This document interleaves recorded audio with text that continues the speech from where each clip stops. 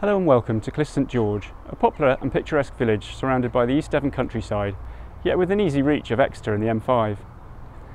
The village is the most southerly of several that take their name from the nearby River Clyst, which flows into the estuary immediately south of the well-known historic port of Topsham.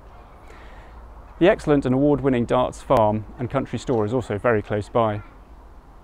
My name's James Taylor, and I'm here today to show you around Rose Cottage, a beautifully presented and spacious home thought to date from the 1740s, and then extended during the Victorian era.